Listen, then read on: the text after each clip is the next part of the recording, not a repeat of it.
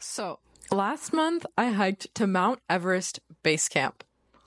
It was the physically and mentally hardest thing I've ever done, the most challenging by far. In this video, I'm going to share the story of how it happened and also tips, an itinerary, and packing list in case you are interested in going on the same adventure.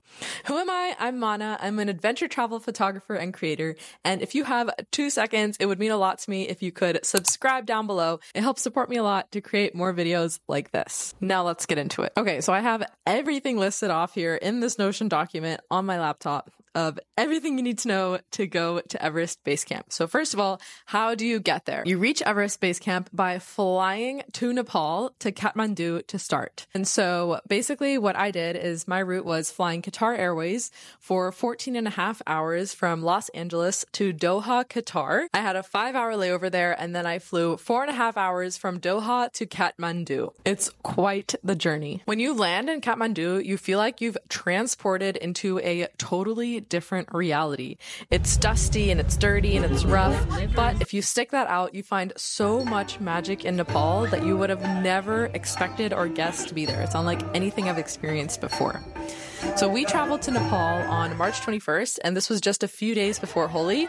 So we ended up staying right in the tourist district and celebrating Holi as well. I was with one female friend and one male friend, so a group of 3, and I definitely would not recommend going to Holi as a solo female traveler. Even with a group, it still felt unsafe at times, so definitely make sure to go as a group, trust your instinct, and stay in the public areas.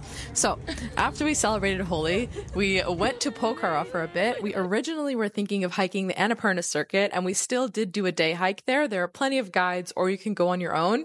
But then spontaneously and magically, a friend texted me a contact for a guide that he hiked to Everest Base Camp with the previous year, had an amazing experience with. And I was like, okay, let me just text him and see what happens. And Lhakpa immediately answered. He sent us an entire itinerary for a private trekking tour for my friend Diana and I to hike to Everest Base Camp. What? Talk about synchronicities, talk about alignment. Everything was flowing, and we were like, okay, is this our sign? Do we do it? Do we hike to Everest Base Camp? And I captured all the videos of the actual vlog footage of us like realizing all of this and actually deciding to do it. So if you want to see that, I will link that video here for you to check out. That shows like the raw, real, authentic, moment by moment of us actually on the journey. This is me telling you about it. So our guide Lhakpa was the absolute best. He coordinated everything for us to the point where all we had to do was wake up and eat and walk. And of course, like get past those mental struggles of being with such high elevation and lack of oxygen and freezing and all those things. But I would so strongly recommend Lhakpa. He's amazing. And I will put his email address down below. Tell him I sent you. So Lhakpa basically informed us that the previous week they had stopped flights from Kathmandu to Lhakpa, which is the airport that you go to fly or to hike to Mount Everest. And so we had to take a car for 4 hours from Kathmandu to another airport from Kathmandu to Mulkat, and it was a very rough, like developing road, severe motion sickness for anyone like me who gets motion sickness. And there at that airport, we slept, and then the first day we began queuing, and what we learned is that it's basically a process to even try to fly to Lhakpa, because what we learned is that in the spring months, so when we were there in March, April, there's a lot of burning going on of the crops, so that makes the air quality very, very smoky and hazy and polluted. And it's also because of where Nepal is located, like in the mountains, in the valley. There's basically no like air being cleaned. So you're just like sitting in this dense haze. So that makes it so that almost every single flight is canceled. So there had already been 3 or 4 days of people's flights being canceled. So hundreds of people at this tiny, tiny airport trying to get on their flight to Lhakpa. So that's the number one thing that you need to know to even get to the trailhead, is that you need an investment of time and patience. And so the first day didn't happen. So we went to sleep right by the airport at this hotel, and then we woke up the next day. We were supposed to be on the first flight out. Delayed. We were there at like 4 or 5 a.m. Delayed. And then great news. They were like, okay, we're going to send one flight. So we got so excited, sat on the flight, flew 90% of the way there, and then circled back because the visibility was 0. And the Lhakpa airport is known as the most dangerous airport in the world. And so we didn't want to take any chances. The pilot didn't want to take any chances. So super disappointing, but we came all the way back. And at that point, there were hundreds of people there trying to get their flight, the new people that had arrived that day, the 4 days of flights that were canceled. And so then they present this option of taking helicopters. It's $500 US dollars per person to go on a helicopter from Mulkat to Lhakpa. So we teamed up with 3 other people from a different tour company. We all got a helicopter and we went, and it was the craziest helicopter ride of my life. The visibility was close to 0. It was kind of drizzling. It was super hazy. It was truly one of those moments where you're just like trusting your intuition and the greater forces and the divine and God. And it was wild, but eventually we made it, and it added 1 hour extra to our trek. But that's okay because we were just so happy to be there and to be able to try to start this hike. And honestly, because of all of these complications, there's literally no way we could have figured this all out ourselves. So I would 100% recommend going with a local guide. You're not only supporting like a local Nepali Sherpa person, but you're also going to be so much more advantaged for knowing what's happening. We didn't get to experience the Lhakpa airport on the way there, but we did experience the most dangerous airport in the world on the way back. And it's terrifying. It's basically the runway is located like in this on a mountain, basically 45-degree angle off the side of a mountain. And it's really one of those like universe take the wheel type experiences. Absolutely wild. So anyways, that's how we actually got there to start the hike. And you can definitely, like, once you land, start to feel that the air, the oxygen is just thinner. And I would say that is the most challenging part of hiking to Everest Base Camp, is the lack of oxygen. Because even if you're a fit person, even if you're so strong, exercise so much, there's a level of difficulty that the lack of oxygen, it not only makes your brain functioning slower and different, but you're also like, everything just feels heavier and slower. And so then this was our itinerary. So the recommended ideal duration for the Everest Base Camp Trek is typically around 12 to 14 days. So like I said before, it's an investment of time that you need as well to go to Everest. So this is the high level itinerary, and I'll put a screenshot here of what our itinerary looked like, including the delays at the beginning because of the flight delays. And keep in mind that we not only hiked to Everest Base Camp, but we also added Chola Pass and Gokyo Lake. So this made our trek a total of 14 days of hiking and a total of 20 days recommended to make the itinerary work. So real talk about Chola Pass and Gokyo Lake, I would not recommend adding those unless you're looking to go off the beaten path in the Himalayas. Those parts, like, imagine we had already reached Everest Base Camp, which is the hardest thing I had ever done. And then you're going to even higher elevation, more challenging, more cold. You push into a level of mental strength and tenacity that you will not believe that you have. So unless you're looking to do that and really get off the beaten path and off the sort of tourist path, and it's all relative because anyone who goes to Everest is still already like an adventurous person. But honestly, for those parts, I was exhausted. I was freezing. I was running on fumes. I didn't know I had. And at multiple points, I thought, oh my gosh, are they going to have to helicopter rescue me? Like, it really took some next level pushing through. So I would not recommend adding those unless you are really, really looking for an intense added adventure. And so here's a screenshot, like I said before, and it includes the itinerary, the day, the date, the program, the altitude in meters, and the distance in approximate hours. So the first couple days is you're going from Kathmandu to Lhakpa, you trek to Pakding, and then day 3 to 4 you trek to Namche Bazaar. And Namche Bazaar is basically like the last big sort of commercial tourist shopping center. You can get massages. There are some bars there, a lot of souvenirs. So surprising because you're in the middle of the Himalaya mountains, but they have a lot of helicopters that come in and out of there very often to bring in these sort of supplies and replenish. We got some massages there, Tibetan massages and energy reading that was the best massage I've ever had. Would strongly recommend. And you can also get the last like cash there. So there are ATMs there to get cash for buying things like water and food at the tea houses and stuff as you go along the trail. So Namche Bazaar is the place to sort of stock up, and it's your last chance to get, if you need like spare gloves or sunglasses or hat, or if you lose anything, like that's where you can get it in Namche Bazaar. And also important to keep in mind that a lot of the things that you see, like North Face or like all these big name brands, 99% of them are knockoffs. So just be aware of the quality of it. But it looks pretty dang real. It looks like the real thing, but just be aware of that. And then day 5 to 6, acclimatization day in Namche Bazaar. Day 7 to 8, trek to Tengboche. Day 9 to 10, trek to Dingboche, and an acclimatization day. And these acclimatization days are very, very important, because even if you feel like, oh, great, I'm hiking, it's good, I can hike 4 days in a row, no problem, why do I need to stop? It's because of the lack of oxygen.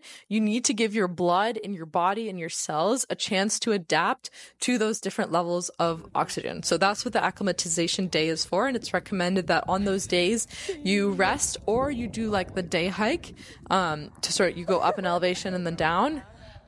Sleep, try to rest as much as you can, replenish, drink plenty of water, and eat food. So that's what our acclimatization days look like. And then you have the trek to Labuche, and then trek to Gorakshep, which is the last big tea house before Everest Base Camp. Gorakshep is definitely the roughest. It was my lowest point. There were probably 200 people in that tea house lodge that's meant for 40 people. And they're burning like yak poop, I think it is, in the main sort of fireplace. And so imagine this, it's like this small situated sort of closed tea house, and there's so much smoke, and there's already a lack of oxygen. The oxygen levels at Everest Base Camp are 50% of what they are at sea level, and everyone's breathing out their carbon monoxide. And you feel like, my head at times felt like it was like that feeling of like a teapot that's about to explode. Like that's how my head felt. And then the only other option you have is to go into your room in the tea house, and the rooms somehow feel colder than it is outside. And at that point, you're sleeping on a glacier, like you're in a glacier. It's a level of cold that I've never experienced before. But then that's the only option. That's the only retreat. It's like there's a gust of wind outside and you somehow feel it inside. But hey, it's all part of the adventure. I'm not complaining here. I'm just saying it how it is. But yeah, so that's basically what it looks like. And then you do the trek to Everest Base Camp, and then do your whole journey back to Lhakpa, or continue as we did. So that's generally what the itinerary looks like. So what is the best time to hike Everest Base Camp in Nepal? So the best season for trekking, so the pre-monsoon season, is March to May. From what I understood, April into May is the most popular time for Everest ascents. So for people who are going all the way up to Mount Everest, which, by the way, I've learned there's a lot of controversy in actually hiking up to Mount Everest. It's basically just like whoever can pay for it. A lot of the times, not actual mountaineers or nature lovers or adventure lovers. There's a lot of controversy in it. So definitely do your own research in it. I personally don't think I will ever be hiking up to Mount Everest, just because of everything that my guide told me that we learned, the strain, the risks, the danger. I'm very proud of my accomplishment hiking to Everest Base Camp, and we'll probably keep it at that. And then, so the post-monsoon season there is late September to November. So those are the most popular windows people go for trekking. So March to May, and then late September to November. And then this is another thing that we learned as well, is with the weather forecasting in Nepal, they don't have their forecasting systems set up to what you might be used to in the rest of the world, and also like the elements of being in the mountains. That's where a lot of the tragedies on Mount Everest have come from, is that they can't predict when an avalanche will happen or when a storm will come in. And that's what can make it be so dangerous. And so I would strongly, strongly recommend, and I'll discuss more in the packing section, but that's why layers are so necessary to have on you at all times, because the weather can change like that. Sharpest icy wind you've ever experienced come out of nowhere. And it's super important to be prepared for that. So like I said earlier, we went to Nepal from March 22nd to April 14th. And I'd say we were just ahead of the peak Everest Base Camp crowds. on our way down the mountain, we saw huge crowds of tours and groups and people coming up. And honestly, we were really thankful that we didn't have that experience with so many people. Somehow, I think we were just in front of the peak window. And even though that might have meant that we faced like more difficult weather, colder weather, I was grateful to it than having all of the crowds. Because like I said earlier, especially close to Everest Base Camp, it was crowded and uncomfortable. And yeah, like I said earlier, because of the haze and smoke as well, that's something to prepare for when you go to Kathmandu. And it was also in Pokhara, was all of the dense smoke and haze.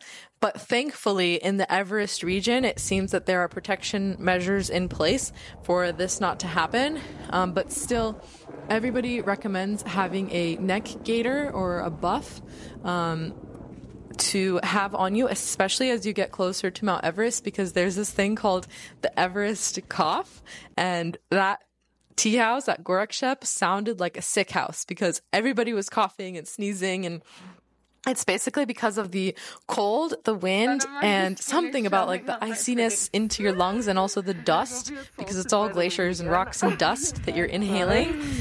That's really, really bad for your lungs. And so they recommend to always be hiking. And you'll see in my vlog that I always, when possible, have my mouth and my nose covered so that you can create moisture. So you're breathing in at least a little bit of humidity and not just pure, dry, smoky dust.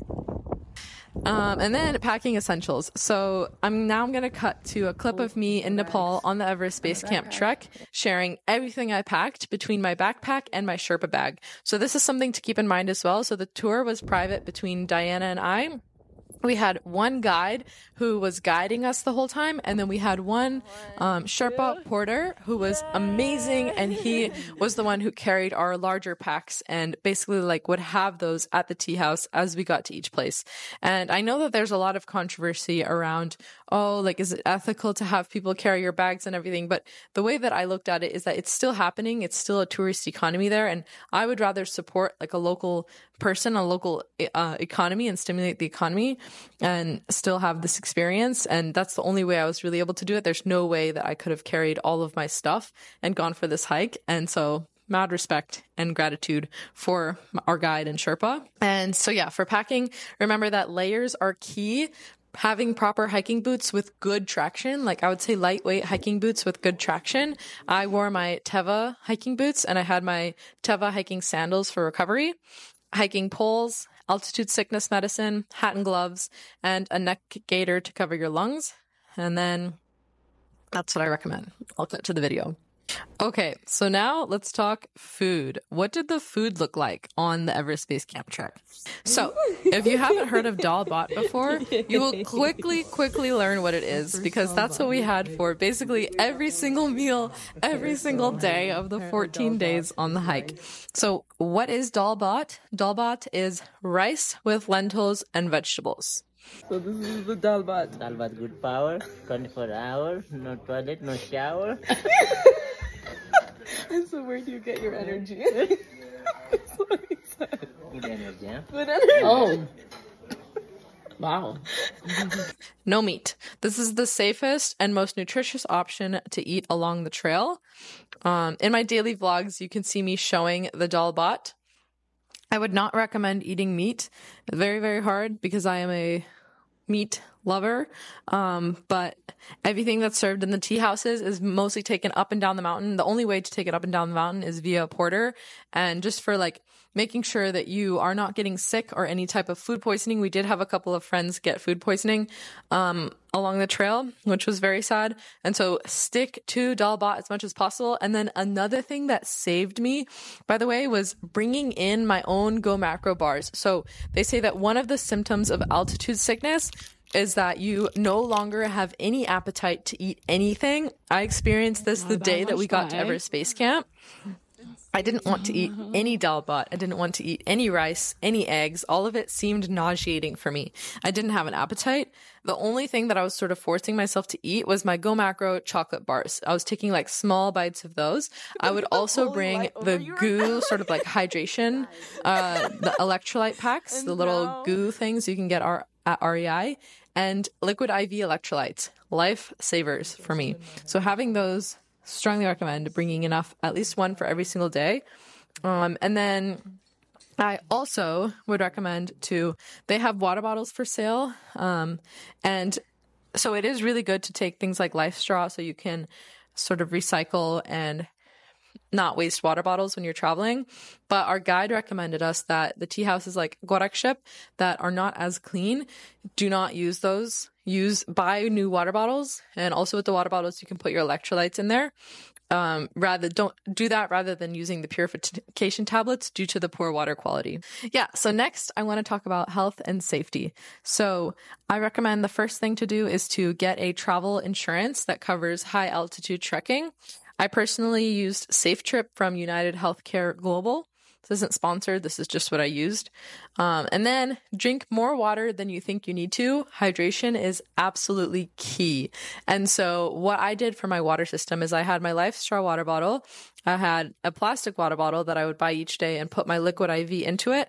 And then I had my water bladder, which is the one that you wear on your back with a straw. And I would take sips of that all the time.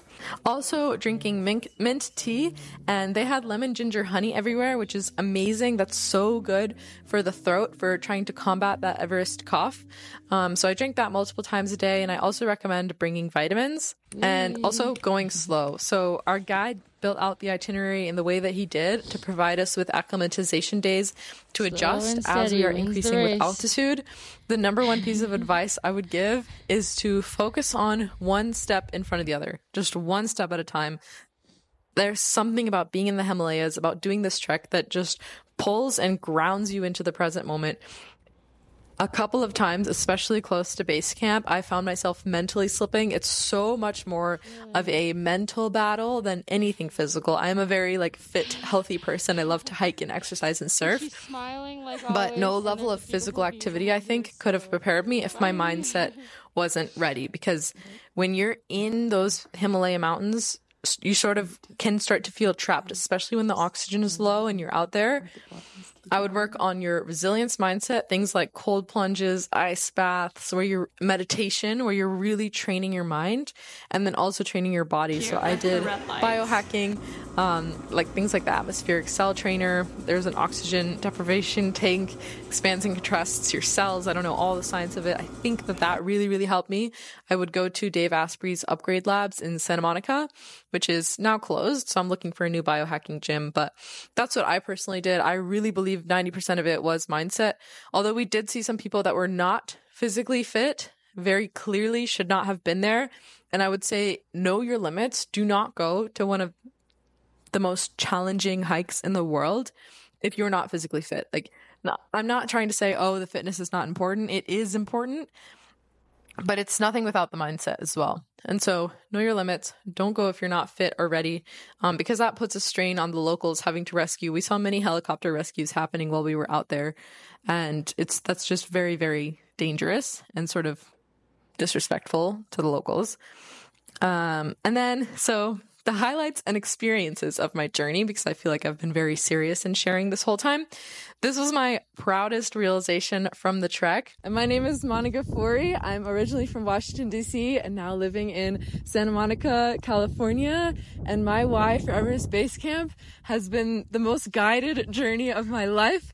It's felt like all of my ancestors have guided me here. And what I've discovered is that my body can do anything my mind decides as long as it's in alignment with my heart. This whole journey has been affirming of that. And then also coming from a place of love. The heart just broke a little bit, but honestly, I think that gives it character because no one's perfect, nothing's perfect. And that's the beauty of life and that's the beauty of this journey. And I feel so grateful to be here experiencing it in such a powerful place. The energy of Everest is just I've never felt anything like it before. And yeah, just feeling really, really grateful. Bye. Is that my physical body can do anything my mind decides if it's in alignment with the heart. That's what came up for me the entire time as we were ascending. Breathwork puts you into altered states of consciousness. And as we were ascending into different quantum grids, it literally became different realities. And this is sort of my number one download that came to me, is how capable we are as human beings, how capable I am. The levels of cold, the lack of oxygen, the hiking, the soreness, just being out there and seeing what my body, mind, spirit, soul, everything is capable of was just such a proud realization for me. It was also so amazing. One of the best parts of travel for me always is that it's always all about people. I loved meeting the Nepalese and Sherpa people, and also the community of hikers and travelers along the way. The Nepalese and Sherpa people are so kind and giving.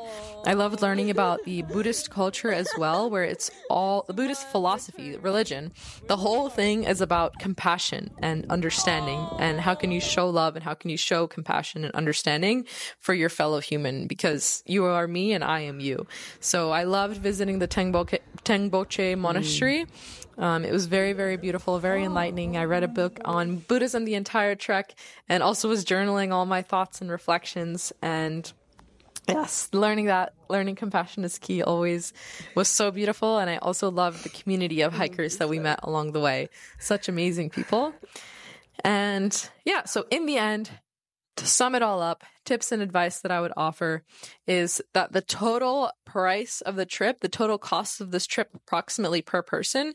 So we had our round trip Qatar Airways flight, which was $1,800 USD from the flight route that I mentioned from LAX to Kathmandu. Travel health insurance was approximately $200 USD. And keep in mind, again, this is all per person. Payment for the private trek, just me and my friend, was $1,700 per person. And this included almost everything. If we got anything extra at each of the tea houses, like we wanted a dessert or we wanted more tea or more water than like the normal, like one meal, one drink, then we would pay like a couple extra rupiah for those. And then extra expenses in Nepal, like food, hotels, tips, helicopter, which was $500 per person, and massages amounted to $1,286. So the total approximate spending per person for this entire trip was $5,000. And so keep in mind that we were not making budget decisions. I'd consider this more of a luxury range of spending. We were staying in Marriott's, getting massages. Wow. We had a private guide we booked last minute. So keep in mind, like, hiking to Everest Base Camp is definitely an investment of time and money and, of course, energy. But it was definitely the most transformative experience of my life. And so thank you so much for watching. If you have any questions that I didn't answer here, comment them down below and I will do my best to answer. Again, this was the hardest but proudest accomplishment for my life. I would recommend not going for the ego, but if you feel a calling, I found that Everest is sort of like a dark, looming energy. It's the highest point on Earth. There's a lot of energy circulating and happening there, and there are a lot of different reasons that people are pulled to conquer this mountain. I found that one is ego, one is pilgrimage, and one is like for the physical sort of like feat of it. I felt a pull from my ancestors unlike anything I'd experienced before, and that was my guiding force for the trek. And that's how I realized my physical body can do anything my mind decides if it's in alignment with the heart. And if you want to see the full vlog of this trek, like the raw, the real, the authentic moments, I will link that video here. And yeah, thank you so much for watching. My name is Mahna Ghafouri, and subscribe, please, if this was helpful, and share this with somebody that you want to hike to Mount Everest Base Camp with. So thank you so much for watching, and I'll see you in the next one.